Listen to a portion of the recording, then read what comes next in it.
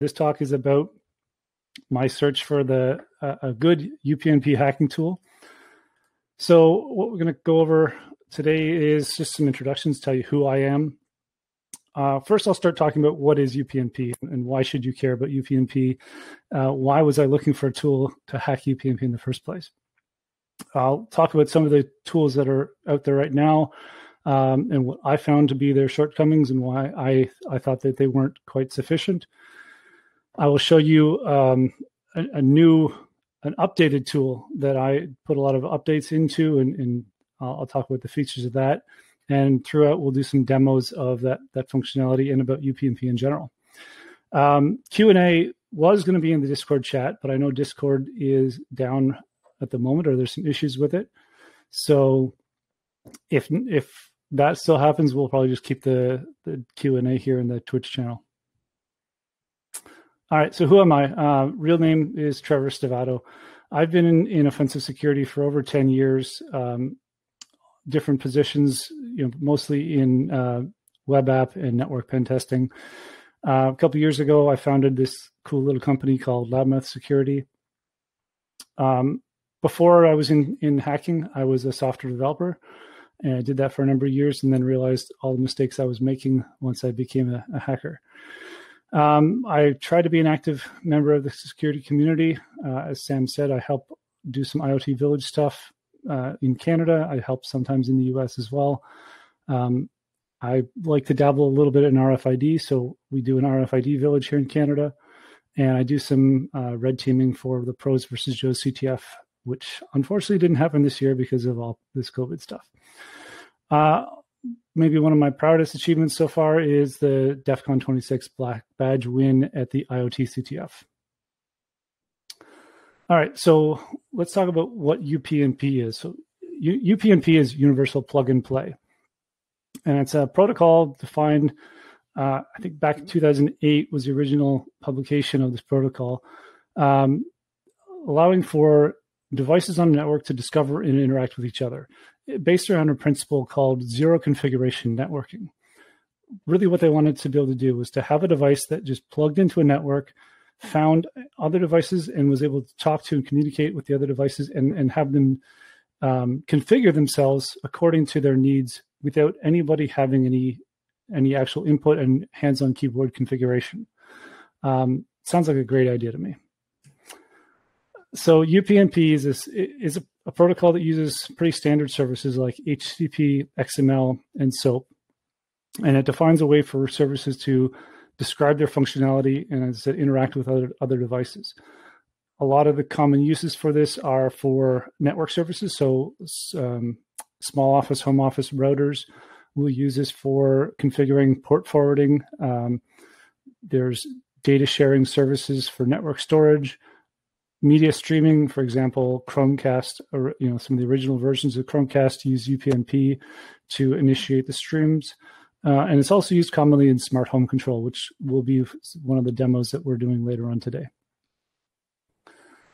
So in the spec, UPnP talks about kind of 6 capabilities or 6 things that are required for proper UPnP functioning. The first one is addressing. It's not as important for the tool because we can't really talk to it unless it has a device, but the device needs a way to get an IP address, and this is typically done through DHCP. The second one, more interesting to us, is a discovery protocol. So the devices need to be able to advertise their presence on the network, or other devices need to be able to search for other UPnP devices on the network. So there's a protocol called Simple Service Discovery Protocol, SSDP, that is used to do this advertisement. And I'll show one of those requests later and show how that works. Once you know what devices are on the networks, you need to know what those devices can do. And then there's a device description XML file that gives this detail. And when the devices broadcast their presence or another device searches for them, the URL to that XML file is part of the response that comes back. The next part is control. So once you know what it can do, you need to know how to control that device. You need to know what endpoint to send the request to, what parameters. you need to include in the request. Once you have this information, now that's enough information to start interacting with that device. There are still a couple of other parts to UPnP. The fifth one is event notification. So you can subscribe to specific state variables on a device, and if that state variable changes, it'll send a notification to you. And then the last part of UPnP protocol is a presentation. For the topic of this talk, that's not as important because that just gets into sort of regular web app hacking, less UPnP hacking. So we're going to focus on 2 to 5 with this talk. So I'm going to show you just a brief view of a device description and what that kind of looks like. So over here, I'm going to run a search, and you'll see the discovery message. And I'll make this bigger because this might not be easy for people to see. So there's a discovery message that uses a custom HTTP verb called msearch. It posts to a broadcast address, and this is just a fixed. This is the same on every network. It's got a message saying trying SSDP discover, and the service type in this case is SSDP all, which basically says all devices respond to me. And you can see the responses come back here from all the different devices, showing you here is the location of my service or my device description, and it'll also give you some information about what kind of device it is. So you can see on my network, there are a couple devices that have a lot of different services. Because we said SSDP all of the services are responding separately. So now we're gonna take a look at one of these, and we'll show you what a device description looks like. And let's make this bigger. So this here, you can see my setup here on the other screen. I have an ASUS router, I have a Wemo switch, and there's a little lamp plugged into that Wemo switch. So the device description we're seeing here is for the ASUS router. It shows you the model number, the version numbers, serial numbers, a lot of information about it. When we get down into this section, the service list, this is where we see the different services, the UPnP services that it supports. So it'll show you the URL that you need to send control requests to, the URL to send event requests to, and it'll also have, not in this one, but in some of them, it'll have the, here it is, the SCDP, so the service controlled description, so the service description. So if we copy this and we put this on here, we'll now put a double backslash. There we go. Now we'll see all the actions that this service supports, action name, and all the arguments. So we can collapse all this, and you can see there's going to be a bunch of actions for this service. And then we get into this service state table that talks about all the state variables. And some of these won't send events, so the send events is no, but some of these do.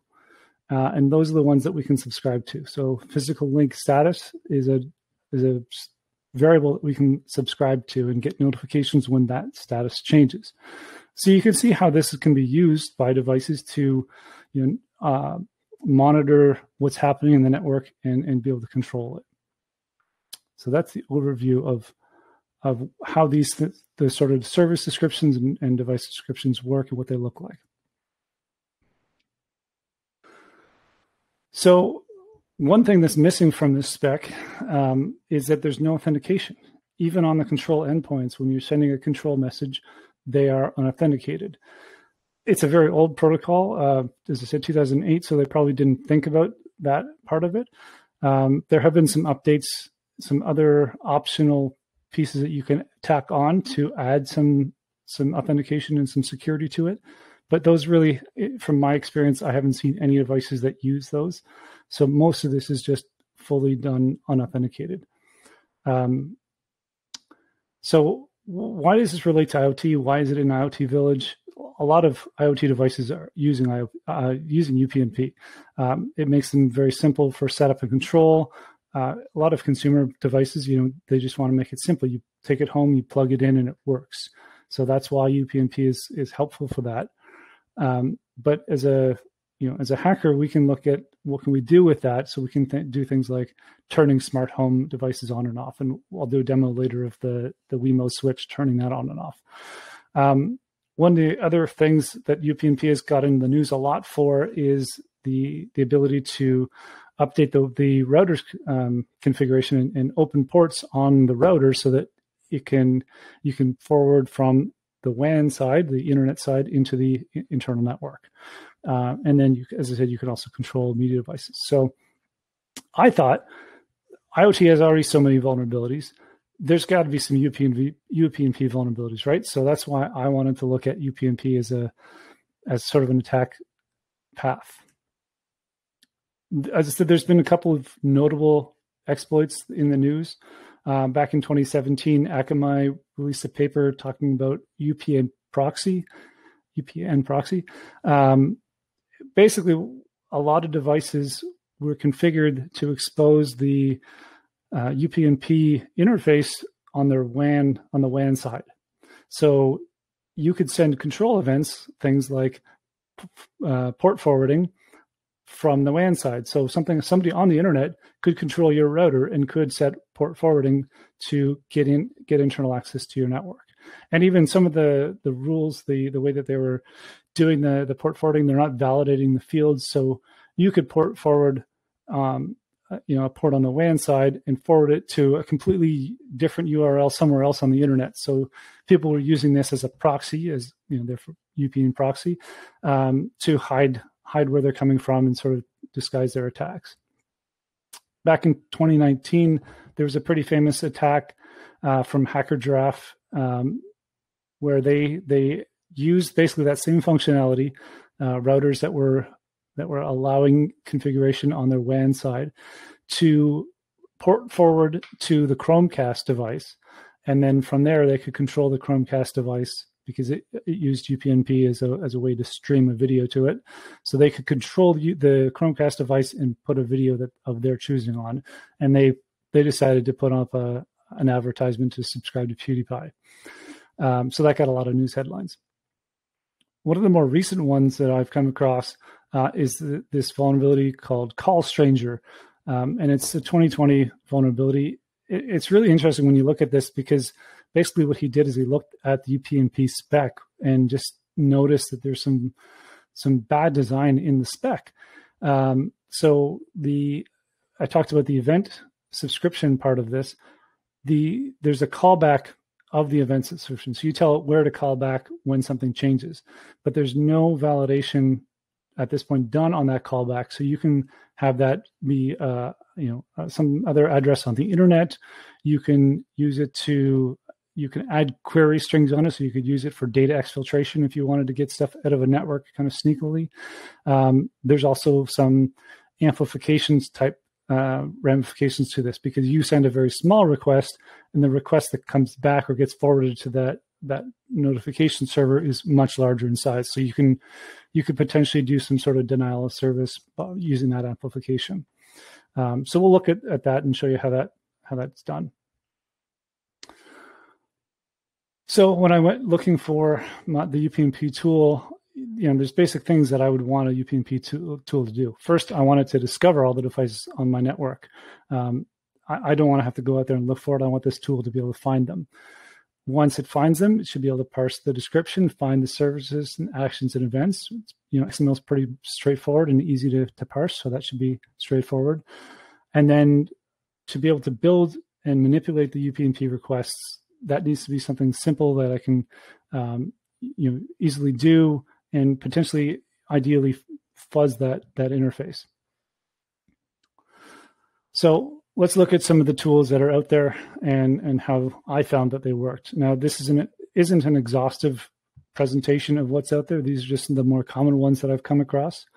The first one is Miranda, and it's available in Kali out of the box. Has a nice command line syntax, if you like that kind of thing. But on the con side of things, I found it doesn't always work. In the case, I just ran it yesterday on my home network. It can find the devices by doing an M search, but it seems to have trouble parsing some of the service description files. So it comes back with an empty list of services, and it can't do any sort of control of the actions.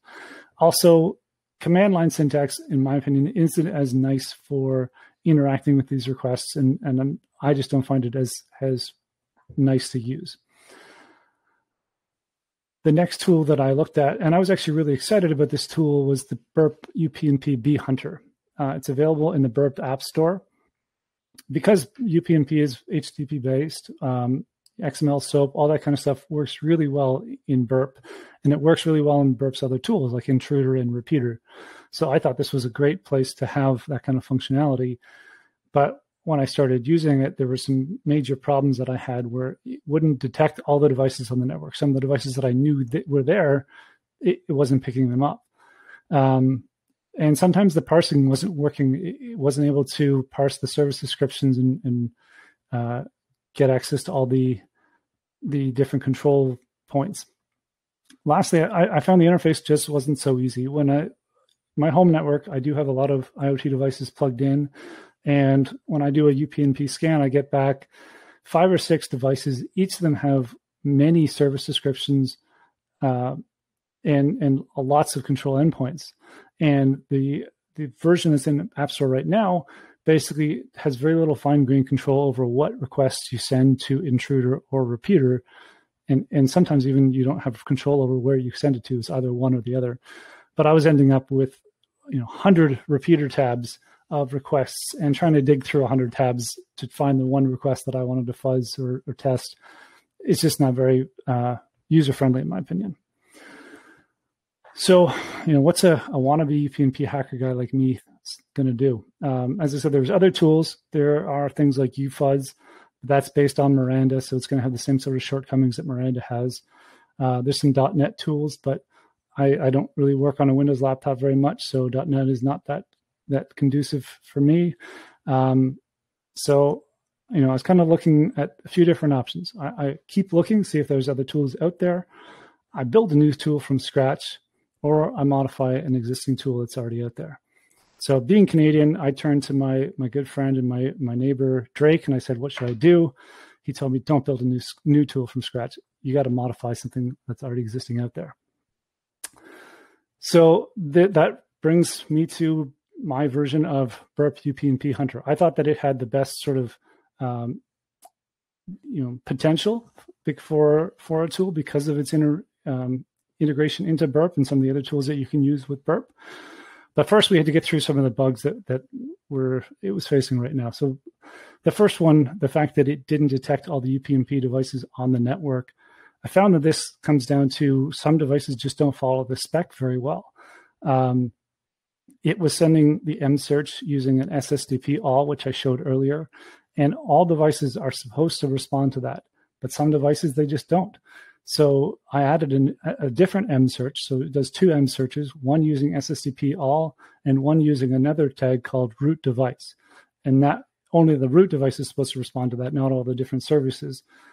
That seemed, that seemed to work a little bit better for some of the devices that were on my network. So I was able to find all of the devices on my network at that point.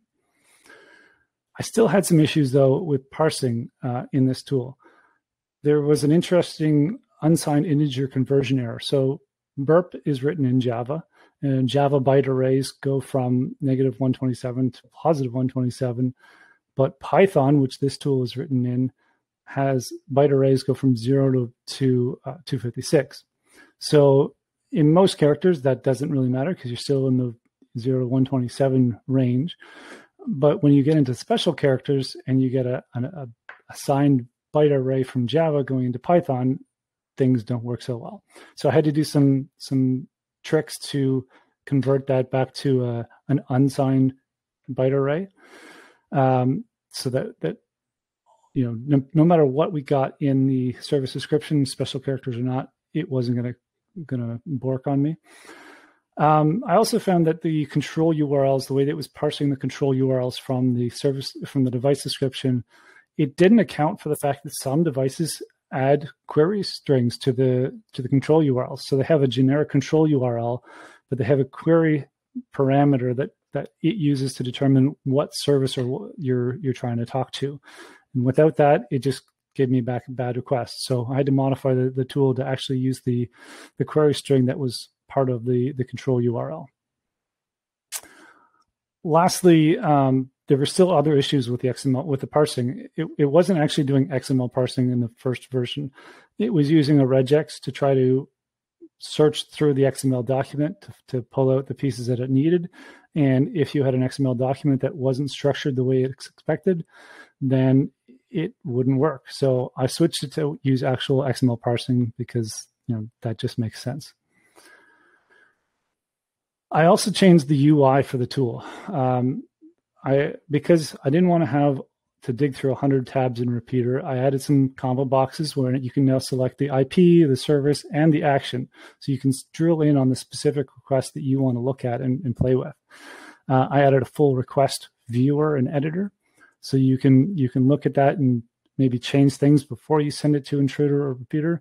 And you have the option to send it to either. You're not sort of tied into one or the other like you were in the first version. And lastly, I added a couple new features to the tool. So I added the ability to subscribe to event notifications. So it parses that service description, looks for state variables that have events turned on, and then it will build a request for you that you can generate a subscribe request to subscribe to those state variables. I also added an option to specify the single device description. So instead of searching your network, you can specify a remote service description.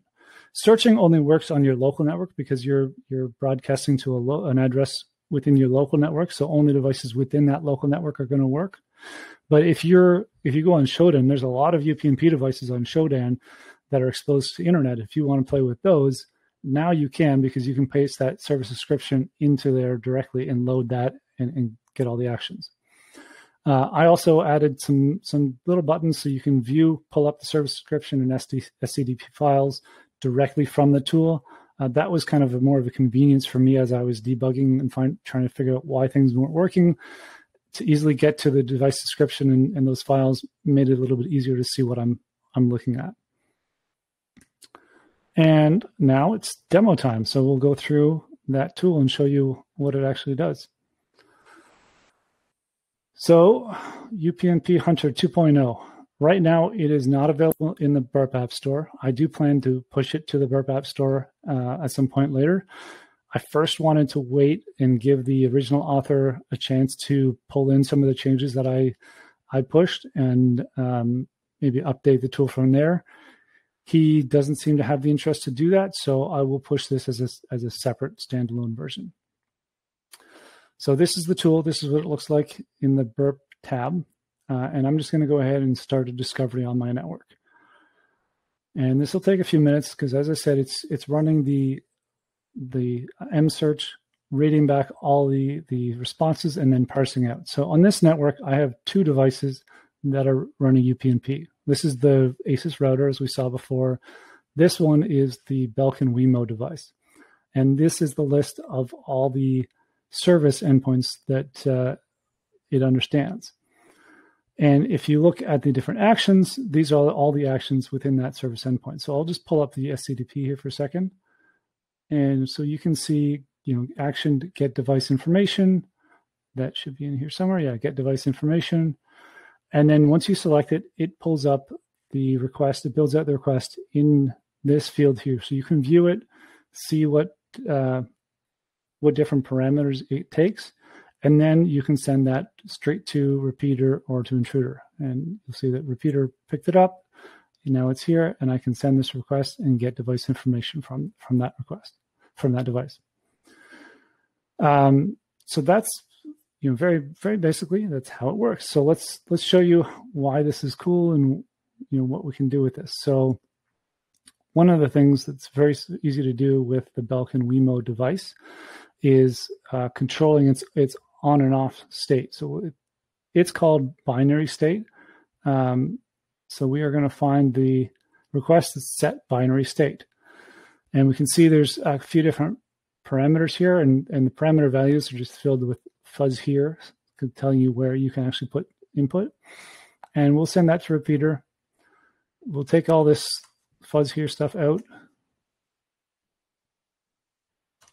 And the only one that really is needed for most basic operation is the binary state. So I'm going to set the binary state to 1, which should be on.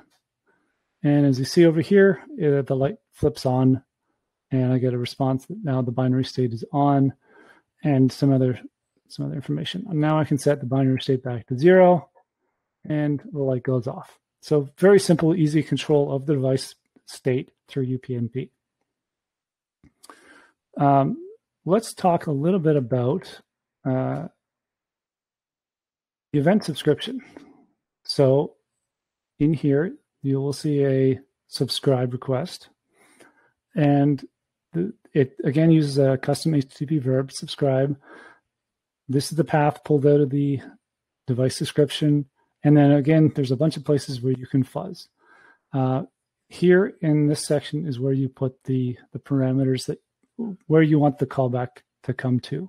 You can set a timeout for how long you want to get notified of those event changes. And then this is a comma-separated list of all the different parameters that this device will give event notifications for. So I already have one of these queued up over here. Let's see. So if everything is still working the way it should, I will get a device description, event notification here saying the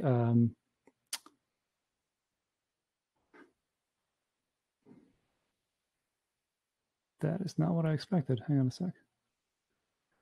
Property change. Property state is 0. Okay, sorry, that is what I expected.